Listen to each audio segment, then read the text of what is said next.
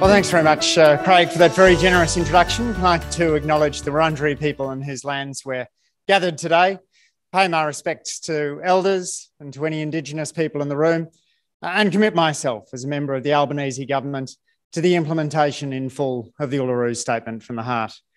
Craig, the simple answer to your question is that not doing country music gives me a lot of time in my diary to do other things. And thank you for welcoming us here to Whittlesea Council. Thank you too to Chris and Jane for bringing this conference together, and to Uncle Perry to welcoming us onto traditional lands. The collaboration between the Red Cross, Swinburne and Whittlesea Council really is a model of different parts of the community working together to tackle big social challenges. The issue of community connection is one that's near and dear to my heart, and perhaps no one in this room needs the case made as to why community matters. But for those of you who might find skeptics in your organisation, let me start by talking about the power of community connection through the lens of a story. The story is that of diamonds, a stone that those of you who are married may well be familiar with. When diamonds are dug up, often in South Africa, the world's largest diamond mines, they're extracted from the grounds in one of the most low-trust environments that you can imagine. South Africa has among the highest levels of inequality in the world, and South African diamond miners are not among the best paid workers in the world. They operate under conditions of extreme distrust, in which workers are scanned on the way in and scanned on the way out. Workers operate in overalls without pockets, and so diamonds can't be concealed, have to pass through metal detectors, and have sometimes been asked to take x-rays to prove they haven't swallowed stones. Then the diamonds, in many cases, go to New York, to the 47th Street diamond processing facility, through which more than half the diamonds that enter the United States pass. That is a building in which diamond dealers operate at different stages of the process. Some will be assessing the diamonds, some will be cutting the diamonds. And if they operated in the same levels of distrust as the diamond miners, then the building would never be able to operate. Instead, they operate in an environment of thick trust. Many of those involved in the New York Diamond Dealers Club not only know one another, but their families have known one another going back generations. The Diamond Dealers Club is knitted together by family networks through a Jewish community, which is often intermarried and which is very hard to enter into. In this environment of thick trust, diamonds can simply be passed from person to person, from floor to floor, with utter trust that no one would ever imagine ripping someone else off. While diamond miners need to operate with high security margins and insurance against getting ripped off, the diamond dealers operate with very thin margins, and it's why they're able to dominate. They don't dominate because they sit on top of a natural resource. They dominate because of their social capital. Social capital is now accepted as being as important as the physical capital that makes up roads and bridges, or the human capital, the skills and education that allow workers to be more productive. But it wasn't always thus. When I was studying at Harvard University, I worked on the research team of Robert Putnam, who then brought out Bowling Alone, and who was one of the pioneers in making the case that social capital mattered. Putnam was making the case for social capital as akin to physical and human capital, which was a little different from the approach sociologists like James Coleman had taken previously, saying that social capital always had to be good. Putnam said, these are ties. They're mostly good, just as roads, bridges, and education are mostly used to the good. But they don't inherently have to be used to benefit the community. The tie is the thing that we're measuring. And as more and more scholars have looked into social capital, they've come to recognise that societies that have thicker ties tend to be more affluent, that people who know more friends and are more connected to their communities tend to be healthier, not just mentally healthier, but physically too. And that communities where people have strong webs of reciprocity and trust tend to be happier places to live.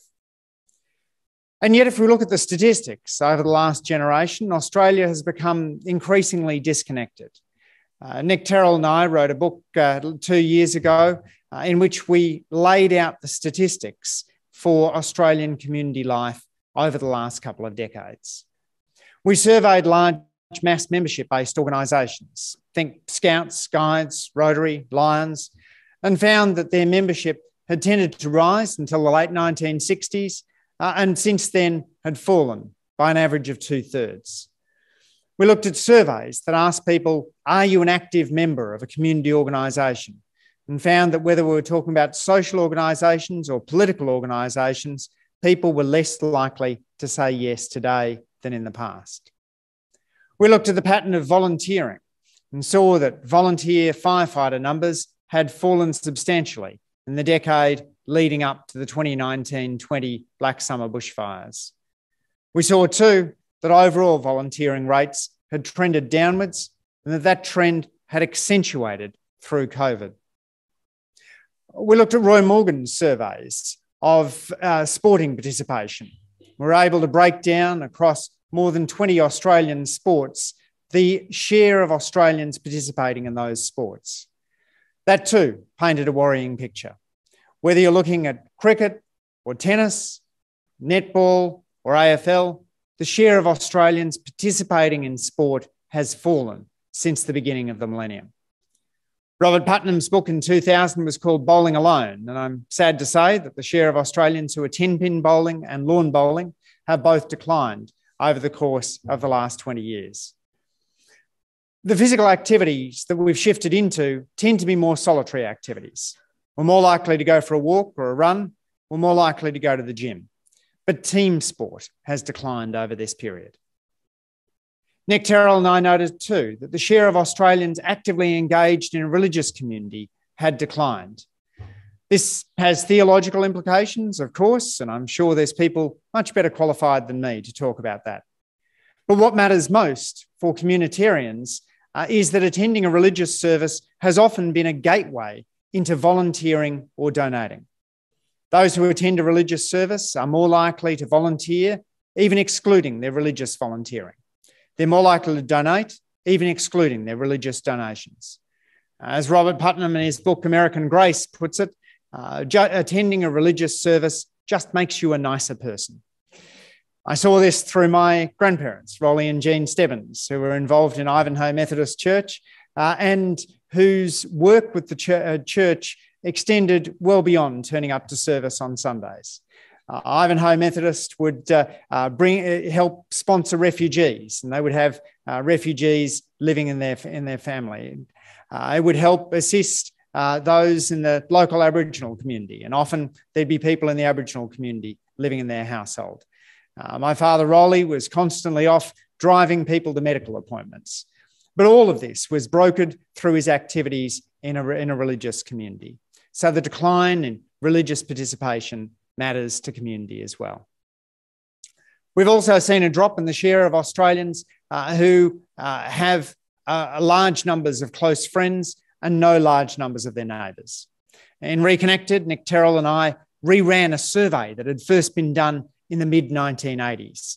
I'd asked, how many close friends do you have with whom you could share a confidence without having to watch what you say? Back then, the average Australian said they had 9 close friends. But when we refielded the survey, we got the average answer of 5.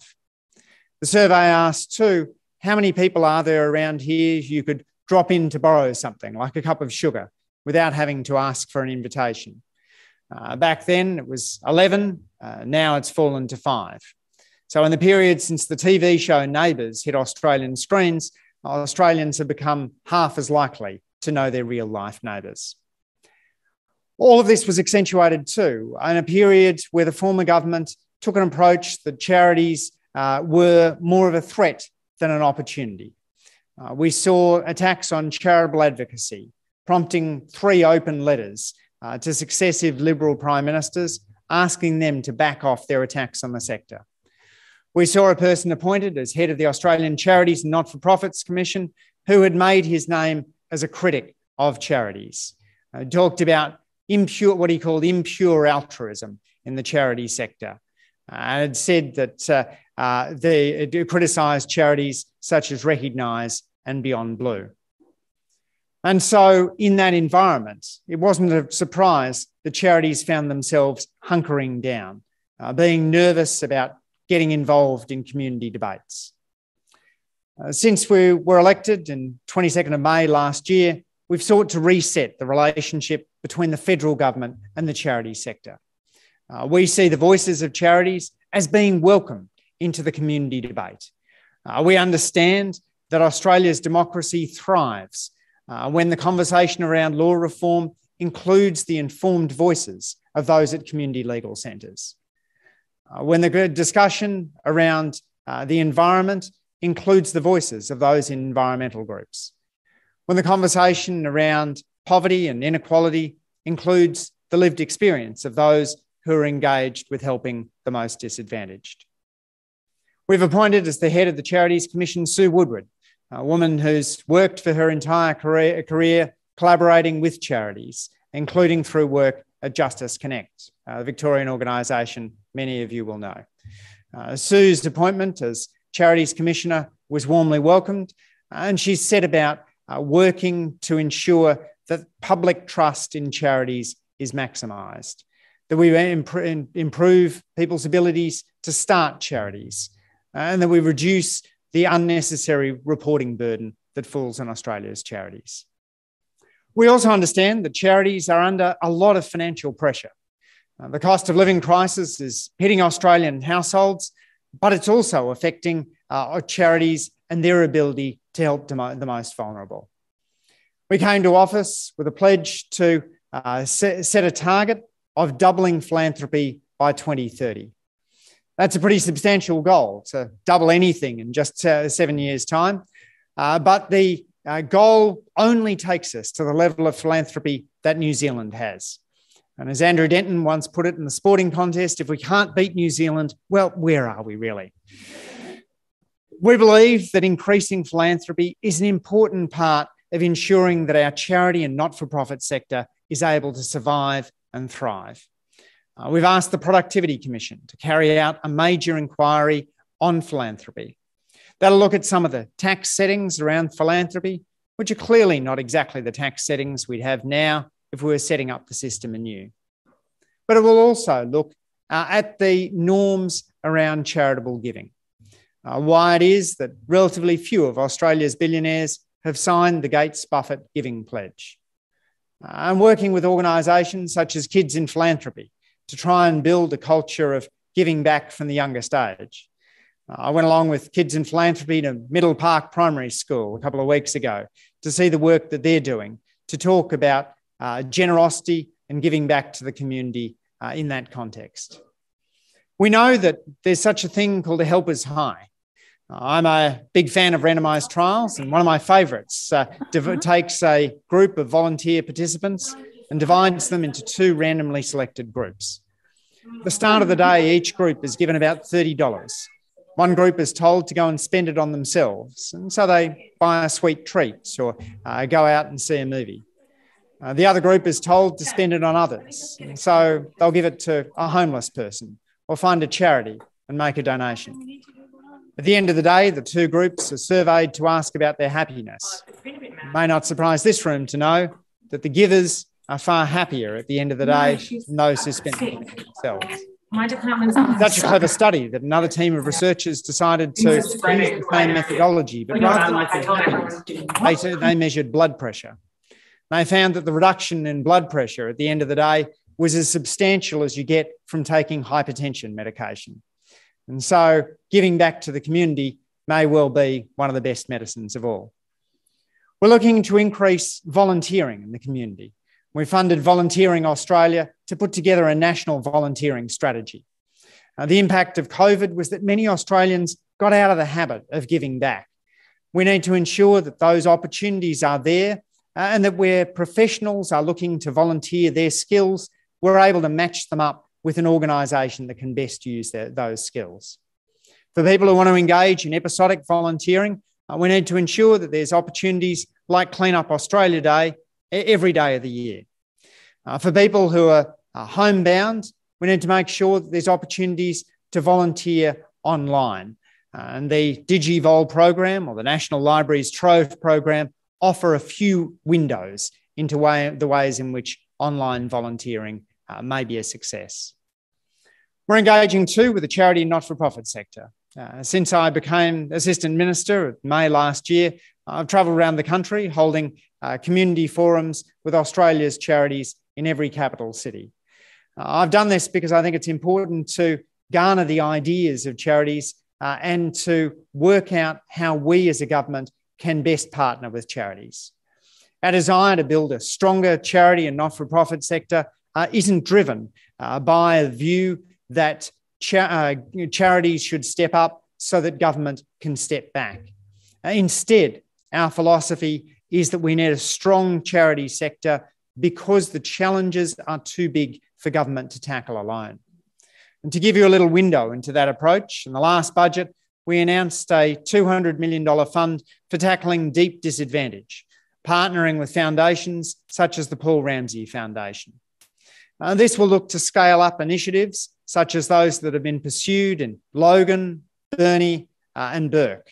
Initiatives that have partnered with local leaders in order to deal with problems that were formerly thought of as intractable. Low school attendance, still high stillbirth rates, levels of youth violence. In each of those communities, there's been locally driven solutions which look promising.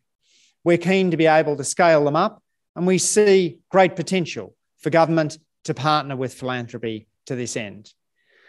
It's no great surprise that the most senior public servant in Australia, Glenn Davis, is a big champion of this, having formerly been the head of the largest foundation in Australia. And Glenn's brokering of that work is going to be absolutely essential to ensuring we get the very best out of philanthropy and that government contributes as well.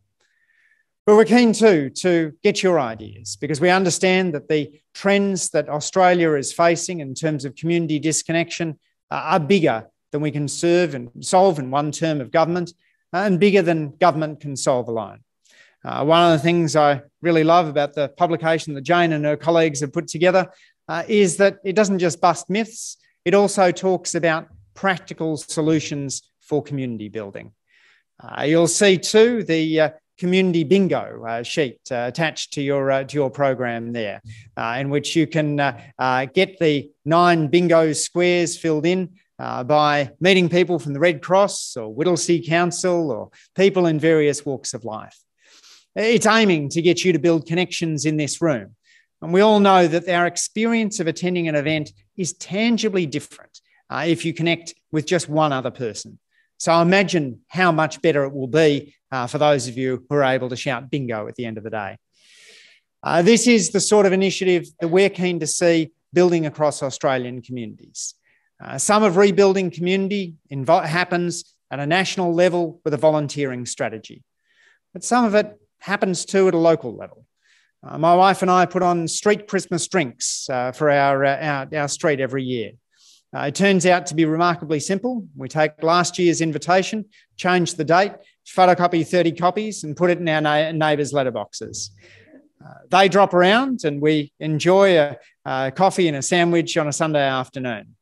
It turns out we like our neighbours, but even if we didn't like them, this would be a good thing to do.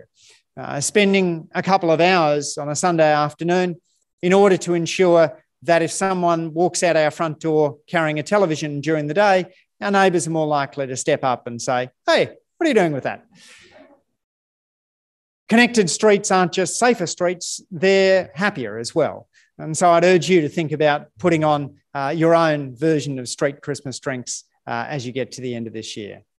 These sorts of simple, random acts of kindness are important because they remind us that community connection is ultimately as important as anything else we do. The writer David Brooks draws the distinction between what he calls 2 kinds of virtues.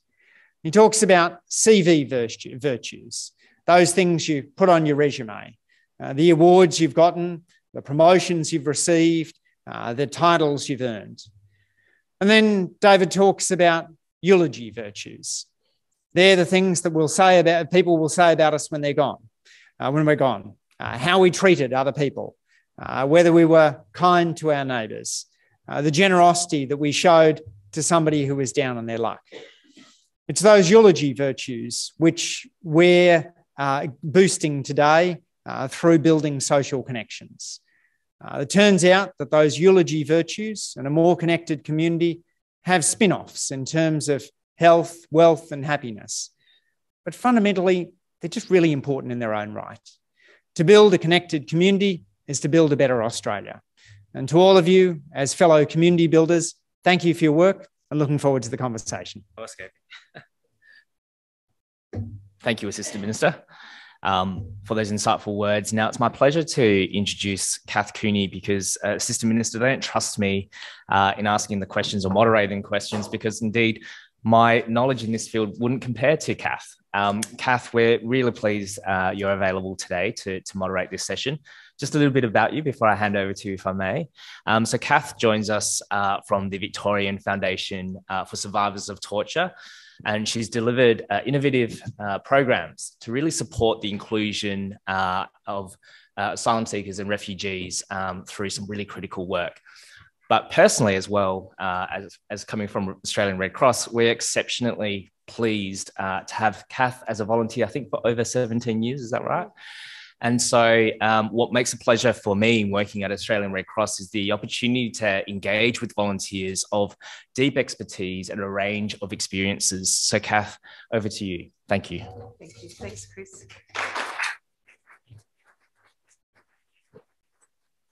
Hi, everyone. It's an amazing ride when you're a Red Cross volunteer. You even get to do things like this. So really happy to be here. Thank you so much, Assistant Minister. You gave us so much to think about. And now we've got a chance to have a bit of a conversation about it as well. With the people in the room, there's 2 microphones coming around. Jasmine, I think, is it? And not sure who's got the microphones. And then after that, we'll have a chance to talk to our online colleagues. Welcome. And Jane has got the iPad there, and we'll have a chance to have your input as well. So while people get their questions ready, I'd like to jump in and ask a question about, I was so interested in your Christmas drinks. I don't suppose I can come if I don't live in your street. And I really understand that idea of working at the local and doing what you can in your own thing. But we know that neighbours are the people that we're going to go to when there's an emergency, big or small. So what can be done at a national level to encourage those small connections? Love to hear your thoughts about that, please. Well, thanks very much, Kath. You're always welcome to be a special guest at our drinks. Love to have you along. One year, my Northern Territory colleague Luke Gosling wasn't able to fly home for the weekend, so he came along, and people did sort of wonder what a Northern Territory MP was doing at our local street drinks. Neighbour Day is an initiative which was put together over a decade ago now and run by Relationships Australia. And it aims to reinvigorate that conversation around connecting with your neighbours, a sort of focal point in which you might check in on someone who's looking as though they're a bit lonely or isolated. It's a nice initiative which sprang out of some horrific incidents of older people having died in their own homes and not being discovered for weeks. But it's a reminder too that loneliness isn't just something that affects older Australians. It's one of the myths that Jane busts in this Social Connection 101 book. And so it's an important opportunity to connect with the new single who's moved into an apartment down the street as well. Another initiative which I love in Britain, and I think someone could easily replicate in Australia, is called the Good Gym. The Good Gym pairs up people who'd like to get fit and isolated seniors. On a Saturday morning, the person who wants to get fit straps on their runners and goes for a 20-minute run to the house of the isolated senior that they're there to help. They have a cup of tea, have a chat about the week. Often that'll be the only face-to-face interaction that that isolated person will have. and that person is called the coach. They're called the coach because they're the reason that the runner puts on their shoes. And when the runner gets back, they've done double plus good social capital. They've got themselves fit and they've helped to reduce isolation at the same time. Great. There's a challenge for us to start that one here. Thank you. So questions in the audience. Please say your name as you take a microphone. Would someone like to ask a question or continue the conversation? Hello. What's your name? My name is Bronwyn Clark. Hi, Bronwyn. From the National Growth Areas Alliance. We represent all of the fast-growing councils in outer suburban areas across Australia. It's 5.3 million people. And we talk a lot about this process of a paddock becoming a postcode. And one of the great challenges that communities face when they move into a brand new housing estate is social connection. Quite often, there are no places to congregate. There are no community facilities. You know, you have to get in the car and drive to do your shopping or to find a library or a pool or anything like that. So what's the opportunity when the Albanese government is developing a national urban policy? And I'm honoured to have been appointed to the Urban Policy Forum by Minister King. Where are the opportunities to have in the planning and development process and some planning for social connection as new communities are built? How do we make that happen without it just being a retrofit by a local government years down the track?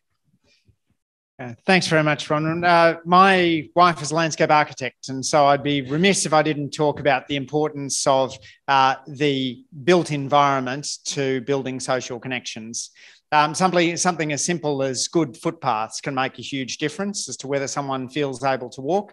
And of course, you're far more likely to have a substantive engagement with your neighbours if you're walking past them on the footpath or cycling along the cycle path than if you're driving from one spot to another. Ensuring that there's good quality parks can be important.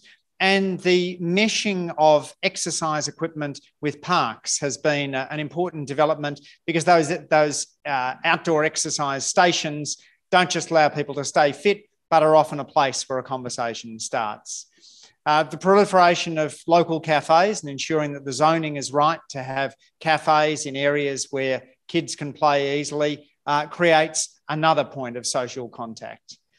We're just discovering too, and my wife Gwyneth's work has been part of this, that schoolyards need to be designed in ways that allow kids to chat. Turns out schoolyards have been designed very well for fit boys to play sport, but not so well to allow teenage girls to catch up with one another. So having those nooks and those spaces where girls can develop those strong ties with one another is an important part of designing space. Clearly your appointment by Catherine King reflects the fact that you're thinking hard about these sorts of things. But I think it's important for all of us to envisage what we can do in our local community. We did something really simple in our house. We had an old park bench and put it out the front with a little sign on it saying, "Please take a seat," in brackets, "Don't take it away, just sit on it." And people do. People drop by. There's a woman who told us that when she's walking the dog, she now walks it past our house because she gets a bit tired and she likes to be able to stop and sit down. We had Jehovah's Witnesses door knocking in the street the other day. And while I don't think they got many conversions, at least they got to sit down and rest their legs on the bench. So there's little things that each of us can do to make communities more livable and more engaged. Thank you. Thanks, Bronwyn. Another question. Let's try and line up a few comments and questions. Would someone like to raise an issue? So let's do that one and then that one. Okay. Doesn't matter which way. Yep.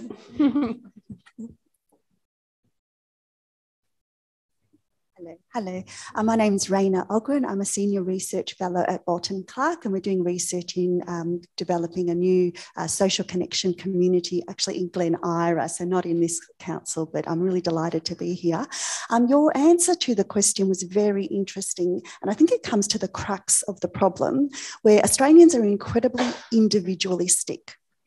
And we're talking about the need to connect socially. So what can we do to enable structures, governance, supports, councils, state, federal level policy, practices, all of these things to support that social connection at every level, like we need to do. This is part of health at every level, well-being at every level. What can be done at that a top-down approach rather than putting it back on the bottom up, which both need to happen, but we really need that top-down as well.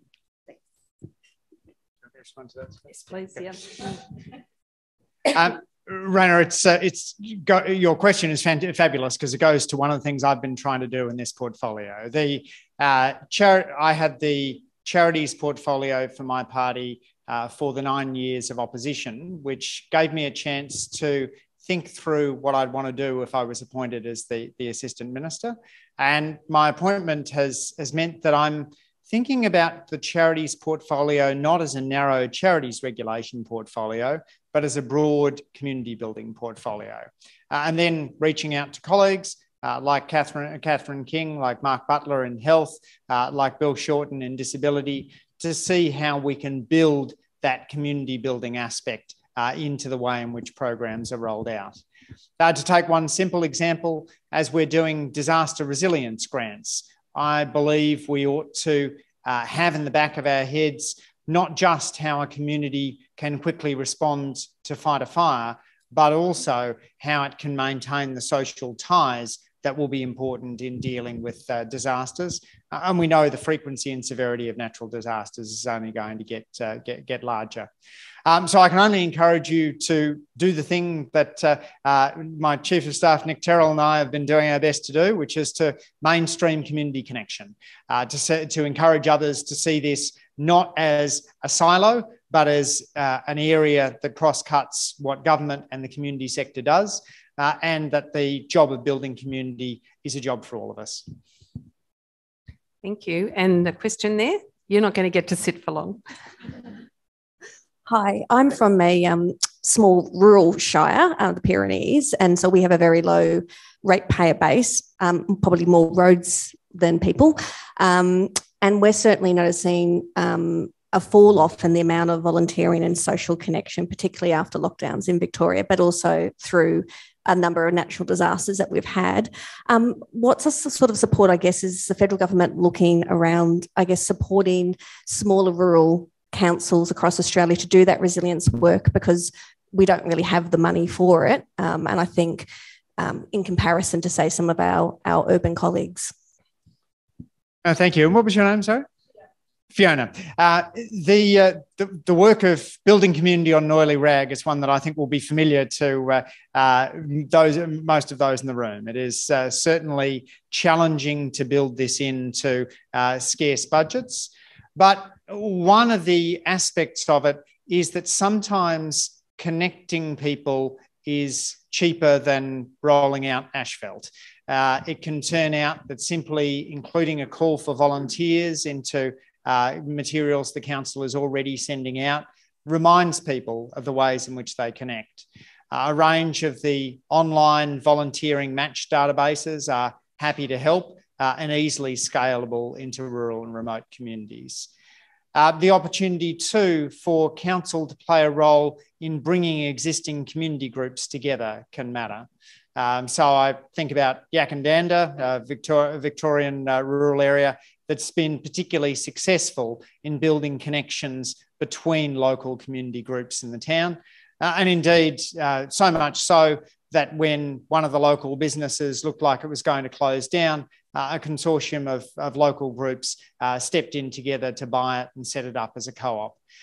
So there's opportunities to act as a joiner, not just to simply be a funder, which is an important role, but one that's sometimes more challenging for a cash-strapped council. So terrific to hear all these actual examples. Thank you. And I'm going to be thinking about social connectedness on an oily rag. The next question. Yeah, there's one and then two, please.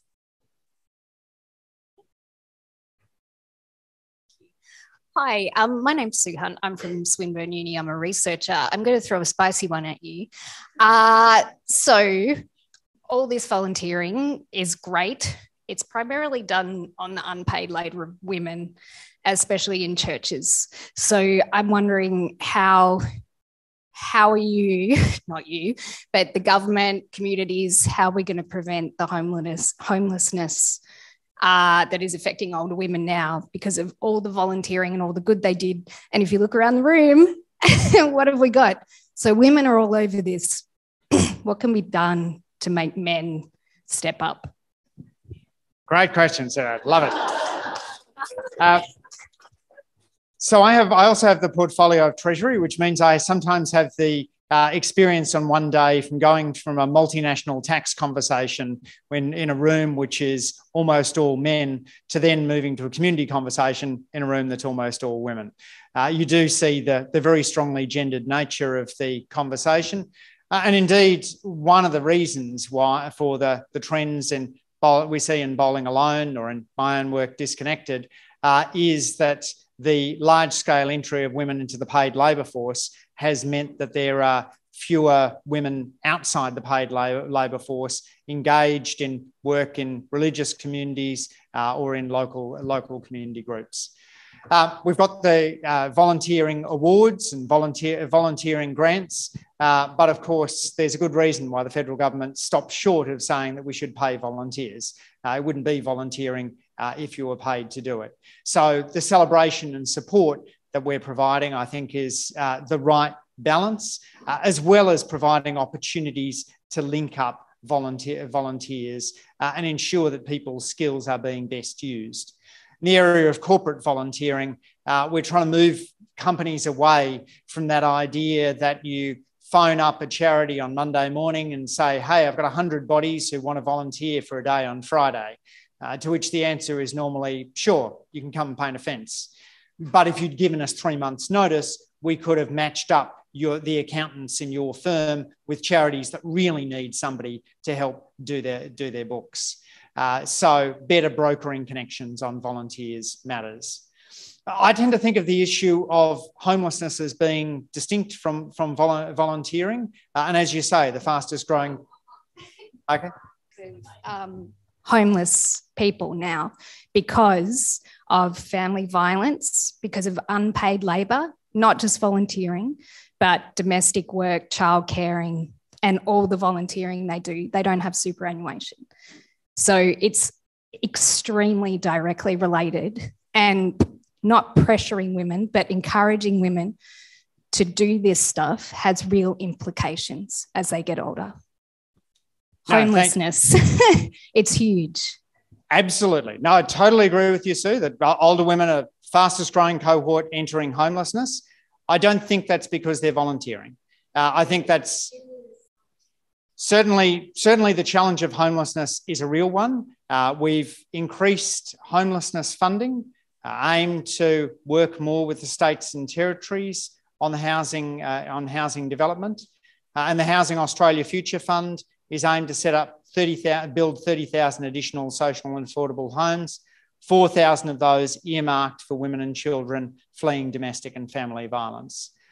So in that area, I think of the challenge of homelessness as being one which is really a core responsibility of government. And a government which for a decade, we had a decade where the federal government essentially removed its responsibility for tackling homelessness, left us with a severe shortage of social and affordable homes. So we're looking to step in to deal with that gap. It's a core priority for government. Amanda Rishworth in the social services portfolio and Julie Collins in the housing portfolio. Julie's somebody who has direct experience of relying on public housing and is acutely aware in her conversations with those social and public housing providers of the importance of expanding the stock and providing opportunities to move into stable accommodation. In my own city of Canberra, we've built our second common ground facility, which aims to be a facility that provides stable housing for those who've been sleeping rough. And to see somebody who's been on the streets for a decade in their own apartment for the very first time is pretty remarkable. We need more of those stories replicated around the country. And I suppose it's not surprising we're talking about everything. It's all very complex and interconnected, isn't it? I think in terms of being inclusive, we have a question from someone online, one of our online colleagues. Yes. Jane's going to read that out to us. Is this on? Can you hear me? Yeah. Okay. Thank you very much, Nikki Lovell from Gather My Crew. I'm interested to know how volunteering is being defined and whether informal volunteering is being considered. So Nikki's from an organisation called Gather My Crew, and Gather My Crew is a resource that's probably worth telling you all about, just in case you ever need it. It is set up in order to make it easy to deal with the situation in which you have a friend who is in crisis. Imagine a friend who's just realised that they're going to have to go into chemotherapy treatment and has a couple of kids to look after. Or somebody who's suddenly found themselves having to leave an abusive relationship and needs friends to step in to assist. It allows the person in need to post tasks that need to be done and then to send that out to their friends who can put themselves down to water the garden, walk the dog, pick up the kids from school, make a meal. Gather My Crew is the most fabulous online resource, and certainly encourage you to use it and to tell friends of yours about using it. But it is also, as Nikki points out, a form of informal volunteering, which doesn't tend to be captured in surveys. We've done this, I think, for a reasonable reason, which is that we want to draw some clear lines around what constitutes volunteering. But it does mean that this is a form of engagement that isn't as cleanly captured in surveys. Has it been going up while formal volunteering is going down? I don't know for sure, but my guess is probably not. Given what we know about what's happened to friendship networks, about number of people who know their neighbours, about formal volunteering, I'm concerned that this kind of informal volunteering may also be on the wane. And Nikki's right, we should do a better job of somehow capturing it in the ABS surveys. Thanks for the opportunity. Paul Van Brugel from the Y Whittlesea. My interest is in working with young people who don't attend school or don't succeed at school, and we're in the process of trying to increase provision in the area for that. But listening to the answers, and I hear lots about policy, and I think my observation over many years working with that client group is, they absolutely fit the topic today. They have an absence of social connection, and we see so much about the lack of resilience for young people.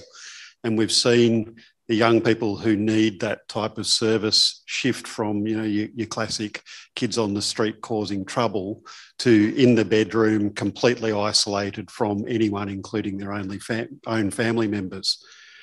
But my observation has also been that while we have policies and solutions that have good intentions, the political dialogue that sits behind this issue and many other issues are about casting people as other and different and deficient.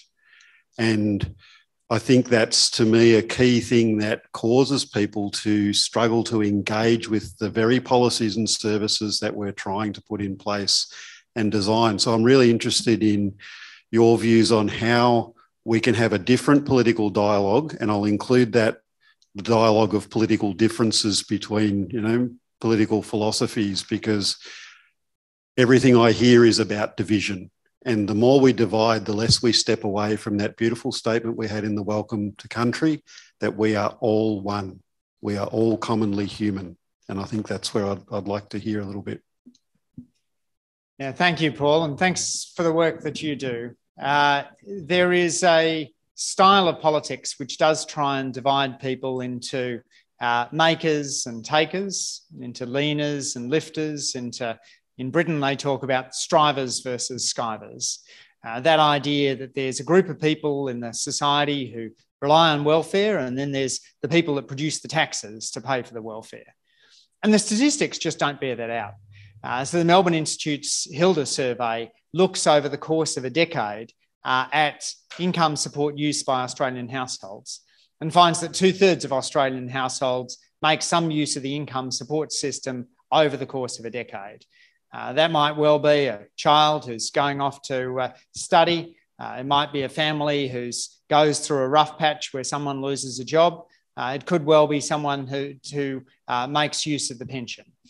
So the social safety net is there much more as a resource that a majority of us tap into, not simply for a marginalised group in society. I think that's important in the context of what you're talking about, because it really is a reminder that all of us are in it together and all of us have a shared commitment to a social safety net. All of us too have a shared commitment towards making sure that our young people are doing well. I was speaking to a colleague the other day who said that she will occasionally have some pretty feisty conversations on her street stalls with people who say, well, why on earth are we giving money to these kids? Why should we be giving money to these kids? And she says she doesn't think she can win them over in a single conversation, but she finds one thing that can set them back is by saying, well, we give them a very small amount of money, not very much. And when they get that, they don't try and break into your house at the end of the day. If you don't want to give them anything, then you'd better go down to Bunnings and get some bars for the windows, because that's going to look more like South Africa. Because if we don't support the most vulnerable, then that's going to come back on you. Now, of course, that's a pretty narrow way of thinking about what the social safety net is, but it helps to break open the debate from somebody like that who is just intractably opposed to assisting the most vulnerable. Ultimately, as you say, it's that holistic notion that each of us ought to be, I want to say our brother's keeper, but our siblings' keeper, I guess is the non-gendered way of putting it, to be, each of us have a responsibility to those around us. And practicing that in politics has been what we've aimed to do. We have aimed to take some of the unnecessary partisanship out of the political process since we've come to office. Australians have conflict fatigue and simply want a government that's going to get on with the job. So to the greatest extent possible, we've tried to have to be a government which is focused on practical solutions, on getting things done, on measuring what works, and on serving absolutely everybody in the society, not just those who ticked a particular box on polling day.